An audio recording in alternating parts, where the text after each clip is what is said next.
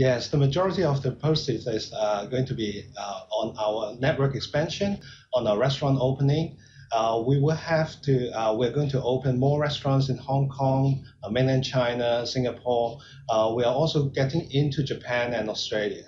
So in the next 3 years, we're going to have more than double of our number of stores, from 156 stores up to more than 300. And we're also going to invest into some of the central kitchens in different markets, as well as different brand building exercise in the international platform. And we also invest into our digitalizations in order to have a better connection with our customers. And Em mentioned it a bit there in terms of pricing pressure and the prices of your dishes and how customers will react to that. In terms of inflationary pricing pressures and the supply chain disruptions we're seeing worldwide, is that having an impact on your business in terms of just the raw ingredients? Well, certainly there's some challenges, but I think the beauty of our business model is that we have a variety of the toppings to choose from.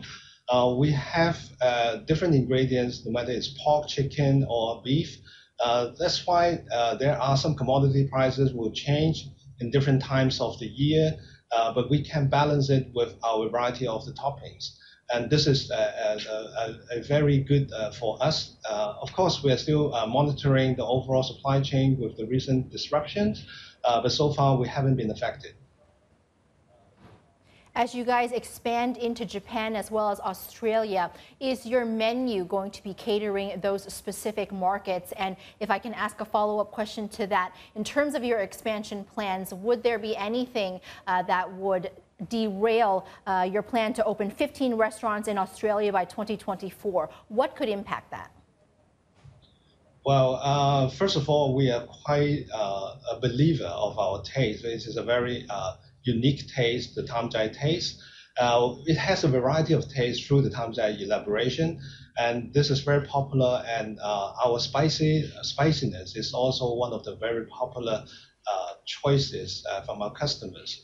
So we believe this is also the trend in the world, no matter it's Japan or Australia, taking spicy food, especially currently the trend of mala, and we are very strong in the mala, and our mala soup is non-oily.